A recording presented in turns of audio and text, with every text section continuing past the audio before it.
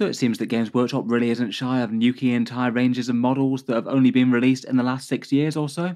Let's talk about the miniature ranges affected in their enormous cull.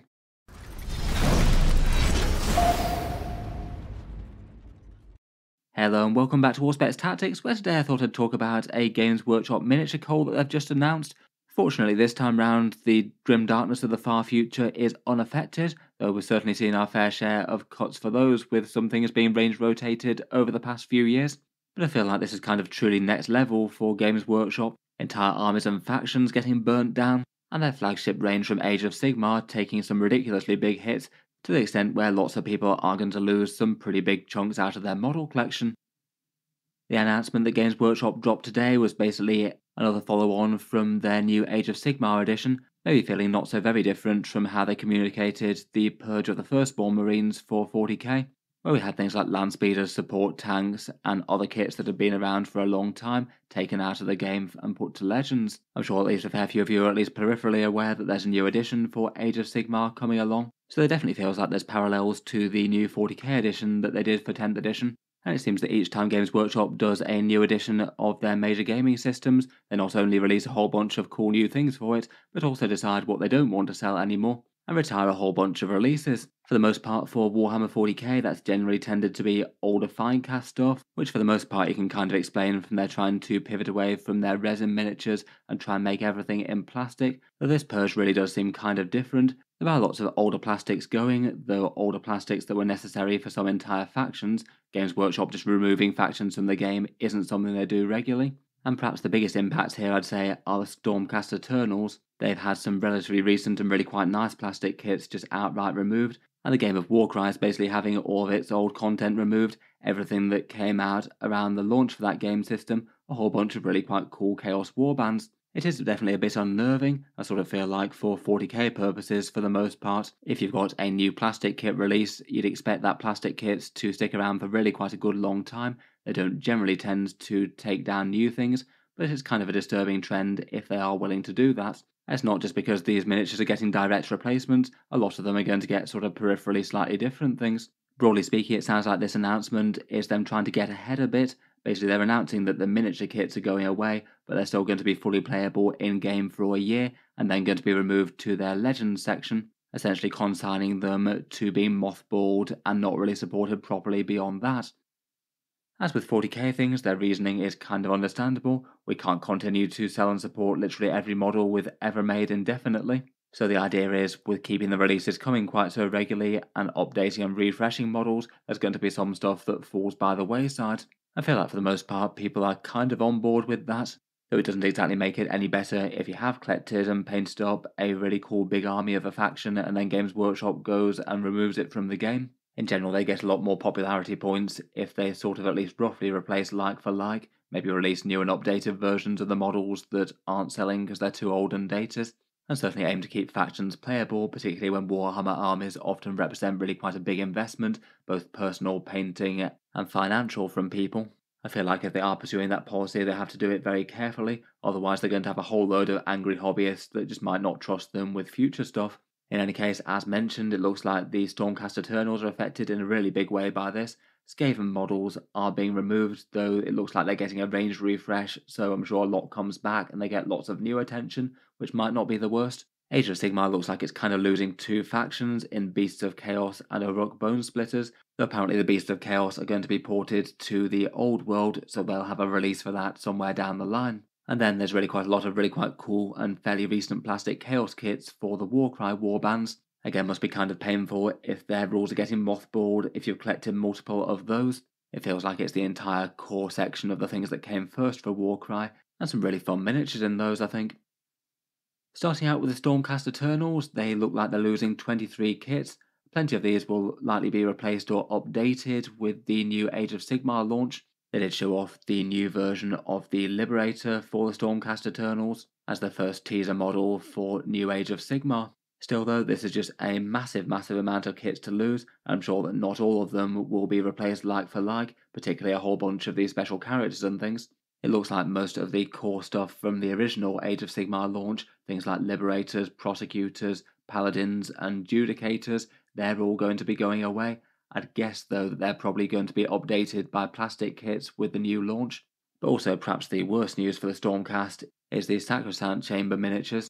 They were one of the launch boxes for Age of Sigmar, and it looks like their range is just being outright removed. Apparently the way that this works is that those kits are no longer going to be on sale. They are going to get a battle tome for the new edition, so you can still play with those miniatures for a time, though from summer 2025 those rules are going to be excluded from balance updates and things, go to Legends, and go into that sort of state where they're technically playable but mothballed. Kind of fine for casual games still, but just generally not getting much attention from the rules or updates, and as Games Workshop move further down the line, things that get sent to Legends at some point generally don't get further updates beyond that. They quietly fall away from the game, so you can't really play them, and there's not much focus anymore. I feel like the thing that surprises me for the Stormcast, though, is that all of these kits are recent ones, 23 kits there, and all of them are less than 10 years old.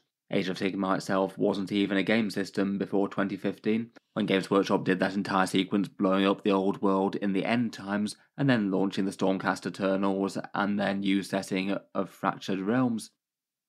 As mentioned, that Sacrosanct Chamber looks like a particularly painful loss. They were only released in 2018, so those are about 6 years old now. They came out in a big launch box fighting against the Nighthaunts, and I must admit I feel that that's a pretty unpleasant life cycle from release to being mothballed, even if perhaps a few of the units might have some overlapping or slightly redundant roles, and the Stormcast range does kind of feel a bit like the Space Marine range for Age of Sigmar, a slightly bloated range compared with the other armies.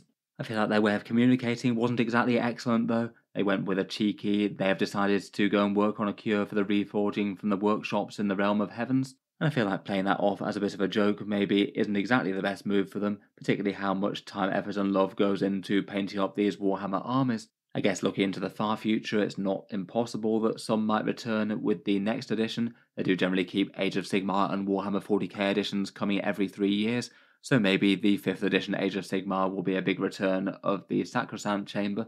That's definitely not guaranteed though, and even if it were, it seems like it will be a strange decision to go through this mothballing process in the meantime. I can't help but think that losing major new ranges within 6 years after release might just undermine people's trust a bit with buying new models. No idea if this sort of thing will have any sort of major effect on Games Workshop sales and people who are willing to go back to them, but I can't help but think that some people who have caught the rough end of this might well refuse to buy from them in the future. Otherwise, for the other ranges, it's maybe understandable that Skaven get a whole bunch of kits retired. As the antagonist faction to the Stormcast in Age of Sigmar, they're going to be getting a whole bunch of new miniatures to replace a bunch of these. It sounds like from Games Workshop's communications, not literally everything is going to be replaced like for like, though it seems pretty much guaranteed that their most iconic units, things like Clan Rats, Storm Vermin, probably the Rat Ogres and things, are almost certainly going to get a replacement, plus any of the things that we saw featured in that Age of Sigmar trailer.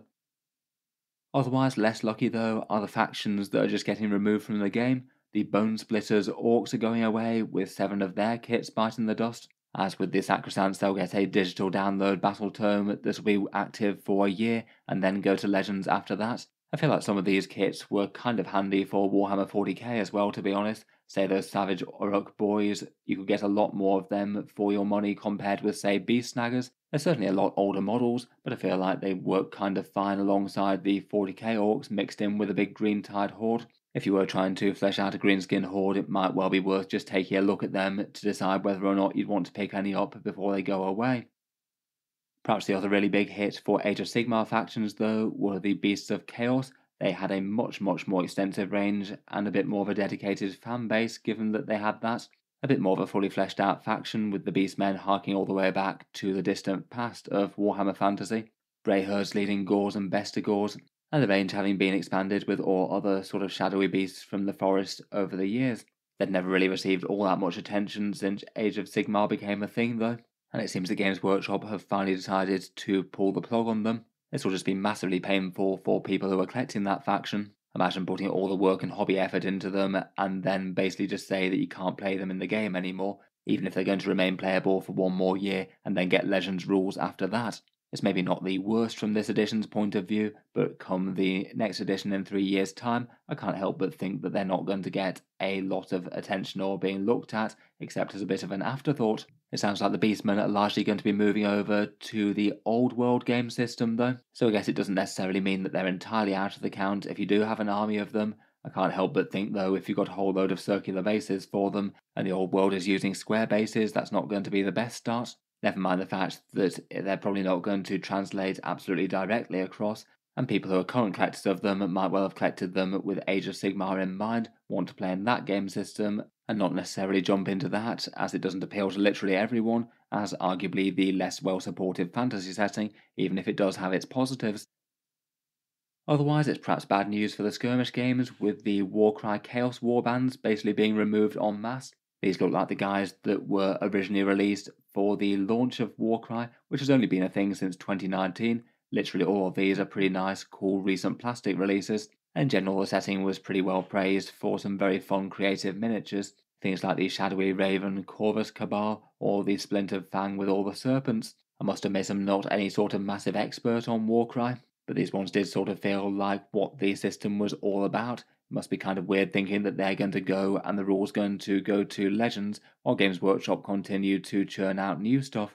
Maybe that's kind of the nature of skirmish games. Generally the oldest things cease to make way for new things, but I feel like this is certainly part of the reason why I don't really generally tend to get too invested in Games Workshop's smaller skirmish game systems.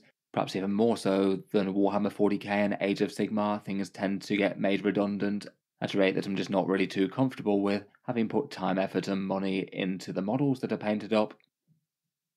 Finally, there's a few more miscellaneous miniatures to round out the culls. Not really too sure about the specific motivations for each of these, but I guess it's just lesser played things or lesser selling things. Might represent some War Scroll losses for their factions. I'd guess they'd get some legacy ones and then go in the same sort of way. As you can expect, all of this hasn't exactly gone down with their new Age of Sigmar social media post. Just looking at their Facebook page, looks like they've got 430 odd angry faces, 170 odd sad faces, compared with 250 or so likes. Not exactly the healthiest ratio of positive to negative there. The comments below seem to be expressing sadness or anger about various ranges going away. Some people sad to say that large chunks of their Stormcast collection will be made unusable with this, including plenty that they received through magazines, and long-time Beastmen collectors being very disappointed that have chosen to go this way. Overall, does look like it could be the cost of Games Workshop forging ahead and keeping on with new plastic releases coming. Some of the stuff that it doesn't make sense for them to sell as much seems to be left by the wayside. Maybe understandable for some of the oldest miniatures in their armies, but when it's new plastic kits like the recent Stormcast stuff, it does seem really quite questionable and not very nice indeed. In any case though, look forward to hearing your thoughts down in the comments below. I know this is Age of Sigmar, not really what I focus on the channel normally with 40k, but I'm sure there's plenty of you still going to be affected by this for people who play both systems. In any case, if you've enjoyed the coverage and you'd like to see more like this, then feel free to subscribe to Auspex Tactics. I do generally try and focus on the 40k for the most part, though I feel like when Games Workshop drop this much of a bombshell on other ranges within their game systems, it's worth paying attention to for what they might eventually do to certain 40k armies at some point. In any case, if you found the news videos interesting or useful, I would just like to mention that Auspex Tactics does have a Patreon page as well, and you can find that linked in the video description if you'd like to help support and keep all the content coming. Channel patrons do get a few advantages: seeing certain videos early, regular votes to see what sort of things come next on the channel, and automatic entry into the regular prize giveaways with a chance to win some big model kits each month. If any of that sounds good to you or you'd just like to help support, the link is down in the video description. In any case, a massive thank you for listening, and I'll hope to see you guys next time.